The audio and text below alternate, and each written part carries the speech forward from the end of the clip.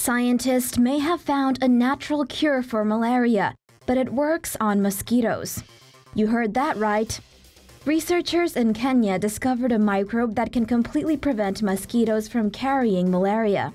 According to the study published in Nature Communications, the microbe could be used to check the spread of malaria around the world. BBC reports that malaria kills 400,000 people every year, and most of the victims are children. The research teams from the UK and Kenya found that the malaria-stopping fungal microbe called Microsporidia MB was present in 5% of the mosquitoes they sampled. The fungus grows in the genitalia and digestive system of mosquitoes, and the data suggests it is 100% effective in stopping malaria from infecting mosquitoes. Speaking to the BBC, the authors say they do not as yet know how the fungus stops malaria. The paper's lead author, Jeremy Herron, says at least 40% of mosquitoes in a region need to be infected with the fungus to curb malaria transmission. While other strategies to defeat malaria have been proposed, such as using genetically engineered fungi to exterminate mosquitoes, the researchers say utilizing Microsporidia would not endanger species that eat mosquitoes. While we at TomoNews wish all the best for Kenya's effort to stamp out malaria, we certainly hope they're not putting a certain official in charge of that. Who, you ask? This guy. Why? Well, you'll see. The WHO, trustworthy or not, has explicitly stated that alcohol does not protect against coronavirus. In fact, stating that it could make a person more vulnerable to the pandemic. But it's safe to say the governor of Nairobi didn't get that message.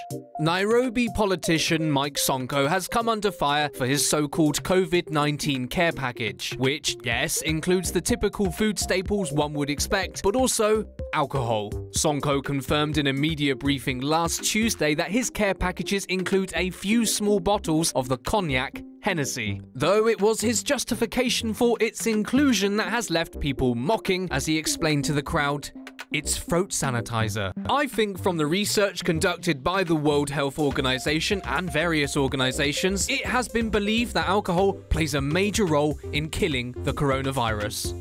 Giving some small bottles of Hennessy in the food pack, the package which we give to our people. I think from the research which has been conducted by the World Health Organization and various health organizations, it has been revealed that alcohol plays a very major role in killing the coronavirus or any sort of virus. No. As I mentioned, the WHO has actually repeatedly stated that alcohol can weaken the health of an individual and make them more vulnerable to viruses, including coronavirus. So I don't know what videos he's been watching. The global CEO of Amref Health Africa shared a video of his misinformed nonsense and urged people to dump this the way you would dump your used COVID-19 mask. Meanwhile, Hennessy has refuted through local media the claims by the Nairobi governor that its drink in particular or alcohol in general can ward off coronavirus contagion. In a statement to Nairobi News, the company said, Hennessy would like to stress that the consumption of our brand or any other alcohol beverage does not protect against the virus. Somehow, I don't think this is the last we'll hear of Mr. Sanko. Speaking of ill-informed advice amid the coronavirus, can you microwave your money clean? Let's find out. The internet is currently riddled with ill-informed homemade kits and methods to oust the coronavirus from our lives. But what about money? Has anyone soaked their cash in vodka or, I don't know, microwaved it? Actually, yes. One man from Busan in South Korea demonstrated that microwaves will not only nuke your money clean from anything ever, but they also make you look like an idiot. The man gathered up a cool total of 39 10,001 notes, which is about $328, packed them all into his microwave, turned up the dial and nuked the hell out of them. Unsurprisingly, they burnt. He took his tortured cash into the bank and cried for help. In the end, 33 notes were salvageable, meaning he only lost $50 to those dreaded microwaves. But this isn't the first time, though, that someone has had this genius idea. A Chinese woman in Jiangsu province tried the very same, only this time upped the risk and put $449 in the microwave. Suffice to say, her money was so clean, you had to wear gloves to touch it. This goes without saying, I'm sure, but the only thing that should be spinning around in your microwave is a meal for one. Because let's face it, we're all alone during these quarantined times. You know what else is ailing East Africa? A locust plague of biblical proportions. Swaths of locusts usually come in waves in East African countries throughout the year, a cycle that, although challenging, farmers have learned to handle. But what happens when you get hit by both a massive plague of crop-devouring desert locusts and a world pandemic?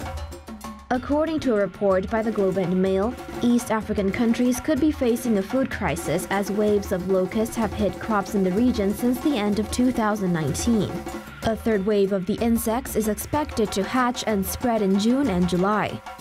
Just one locust can travel 150 kilometers in 24 hours and is capable of eating its own weight in crops each day. A small swarm of locusts, which could be around 40 to 80 million, can cover about a square kilometer and eat the same amount of food consumed by 35,000 humans in a day.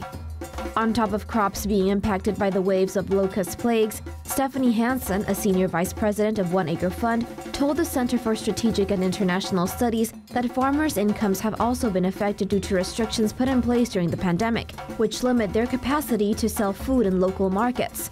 The pandemic has also made it difficult for farmers to get rid of the locusts. Hansen noted that pilots in Kenya who fly pesticide aircraft are required to land at local airports before the national curfew is lifted. According to an assessment conducted by the Ethiopian government in collaboration with the Food and Agriculture Organization of the United Nations and NGOs working in the region, the spread of desert locusts has left around 1 million Ethiopian people in need of emergency food relief. What actions must be taken to help these people survive two crises at the same time?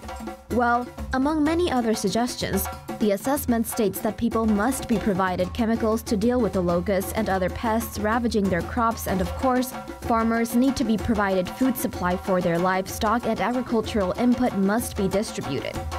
Slowly but surely, we are seeing all the side effects of this pandemic. Keep watching to find out what else is being affected by the spread of COVID-19. Times like these have made us realize the importance of frontline workers. All the people forced to work during a pandemic are dealing with negligent customers, stocking shelves in our supermarkets, driving our buses, providing health services, the list goes on. However, not all frontline workers are visible. This is the case of meat packaging workers, many of whom have been affected by the spread of coronavirus in their workplace. Due to the spread, several plants in the country have had to shut down, affecting meat production. This is what you need to know. A report by the Associated Press explains that efforts from the meat industry in the United States to curtail the spread of the virus among their employees have resulted in slower meat production, which will eventually result in less meat in the market and higher prices for the meat that is available. Pork production has been the most affected. According to the report, 15 of America's largest pork packaging plants are responsible for 60% of all processed pork produced in the U.S. This means that when one shuts down, overall pork production is severely affected. As of last week, pork processing capacity has dropped 25%. The Associated Press reports the U.S. Department of Agriculture expects beef to rise in price by between 1 to 2%, poultry by 1.5%, and pork between 2 and 3%. So, will we be seeing a food shortage emergency anytime soon? Well, it doesn't seem so. Jason Lusk, professor and department head in the Department of Agricultural Economics at Purdue University, told the AP, by and large, there's been enough food. You might not get your exact variety that you want or the exact type you want, but there's been food available if you have the money to buy it. But what happens if meat production plants continue to shut down? Who will be able to afford meat then? The Chinese Wuhan coronavirus has gotten so bad around the world that even Nara Deer are being affected. According to Sora News 24, videos popping up on social media are showing herds of deer roaming the streets in search of food. Usually, the famous deer of Nara are kept properly fed by the hordes of tourists. Unfortunately, the Wuhan virus has killed all of that. The dramatic drop in people visiting Nara have caused the deer to leave the park in search of food.